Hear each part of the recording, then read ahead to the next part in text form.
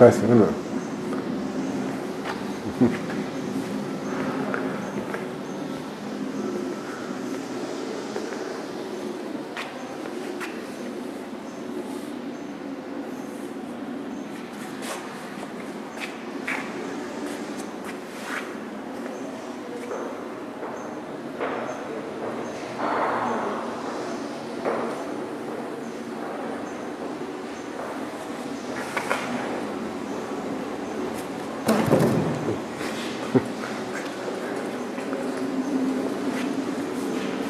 So they got one side to it.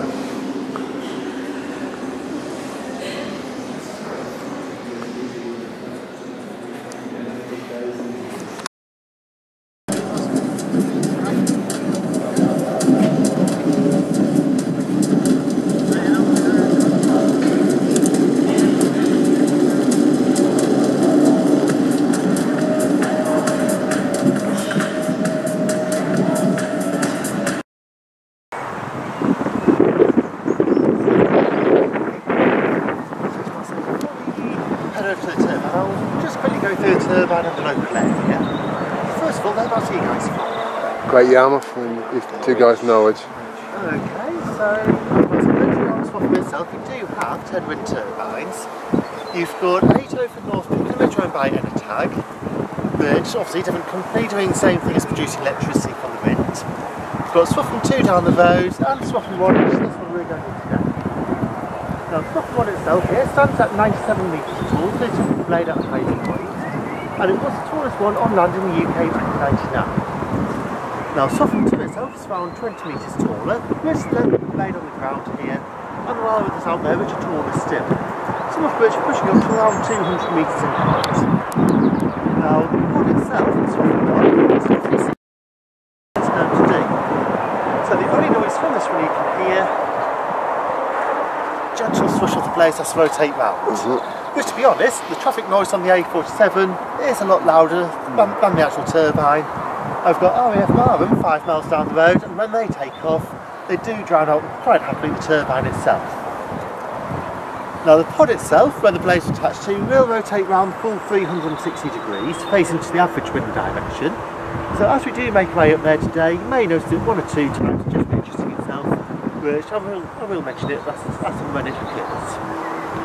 Now on the way up we've got 2 resting platforms. The first one is at the east of ecotricity, the second one's at the right. So at both of those we are going to take a quick break and discuss a few bits inside. So that's when he said everyone does need rest, obviously just take a break down then. Obviously we've got the 3 main resting platforms. So that would be when the wind speeds up to around 12.5 metres per second up the wind. Now at the moment it's producing around 180 kilowatts, gradually increasing due to the wind, around 300, let's say, varying around quite a lot due to that variable speed, variable turbine. So that should be supplying probably up to around 200 to 300 houses with electricity at the moment. So despite it's not at full capacity, due to that variable speed output, there's still quite a lot out there. Now since 1999 it's produced 44,302,286 kilowatt hours, and that's how much has been produced and put onto the national grid in the 108,727 hours it's actually been operating in. Now you do get times which obviously you see turbines stop due to too much and too little winds, and mechanical and maintenance issues as well. So it's doing all right. Yeah, So, and I suppose any questions there? How far apart do they have to be? Because the others in Swaffham are scattered a long way away from this one. How many could you actually put together in one parcel of land? Not 100% certain on individual areas. Yeah. I know that obviously going through planning applications and things like that, there are certain areas where you can't actually put turbines. That would be the biggest objection, of course. Not actually humans. It's more down to things like television signals and things like that. Okay. Which I've heard one recently where they had, I think it was 50 square metre. They could actually put it on about 10 square miles, and it was purely down to the signals. Which, yeah. should be. Right, Rick? Yeah.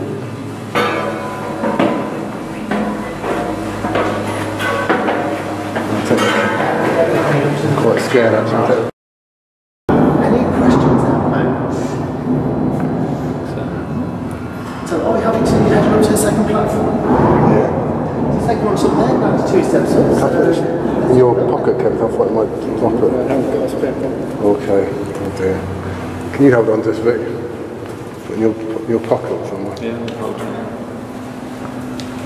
That's why that might drop it. Space around the outside. So if you need a rest, aim for the bigger steps, which are 15, 16 steps apart, and there's 10 of those left to go before the top. Now, you might notice a slight bit of movement up here, which is not too bad. This is actually quite a mild day, but it's mainly because we're at the end of the blade as it passes by outside. Now, the blades, when it came in, were over that side of the tower, and the ends are coming down roughly where the pins above your heads. So you can imagine that's the tip of the blade passing by outside. So at this stage, 66 blades passing by in a minute, at 2012 PM, going at roughly 160 miles per hour, this section can violently take around. Now on days like that, the top of the turbine will move less than at this stage. So it's perfectly normal for any movement in the tower. So any questions there? So are we happy to go to the top? Yeah, so if we're all ready, we'll head on go slow and go along. So I shall allow you three to go up in front of me at this stage and we'll go see what the view's like. Okay.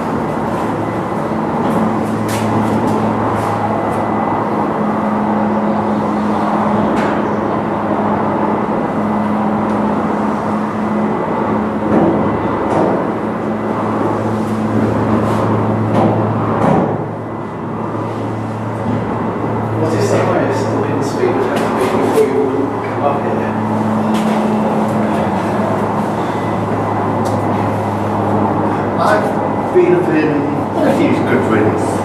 We're looking at winds pushing up to around 16, 17 metres per second. So looking at 40 mile per hour. And then it'll be looking at it a bit queasy. Yeah. Lots of starting to look at which members of staff do come up.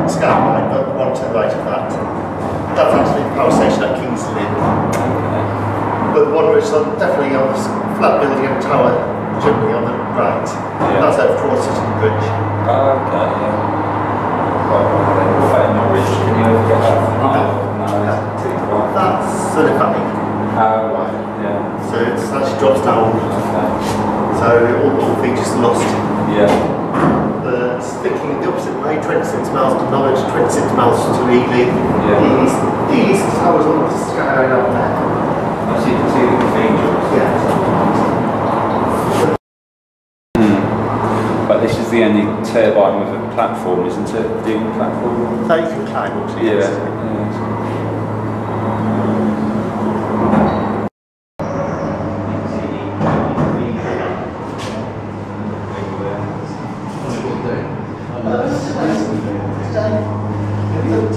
Take the water jets, look to the sky and to your right. Possibly pick up two towers next to each other. That is the cathedral in the sky. Oh yeah, it's a line. It's only 26 miles away. That view to me is 9 out of 10. No, flood clear. Yeah. They've got the sugar beet factory, which is the big building out there, just above the yellow fields.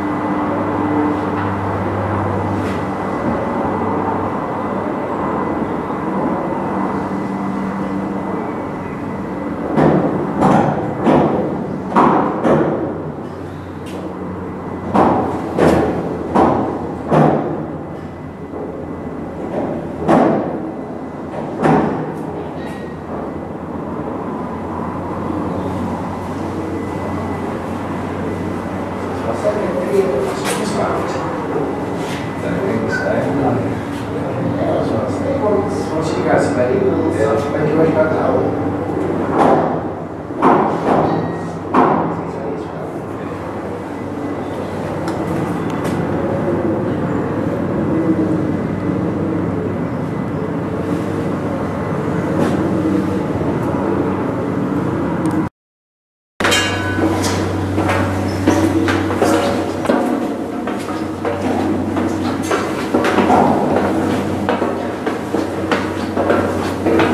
Where are you?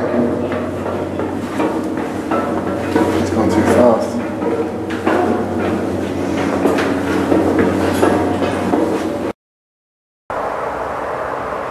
Beehive. I can't believe it's the only one with a viewing platform though.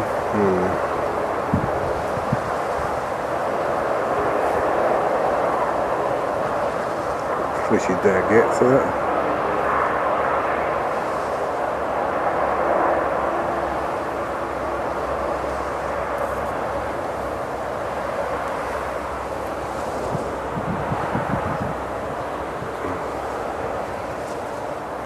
I wonder if they sell the honey from it here. We were right.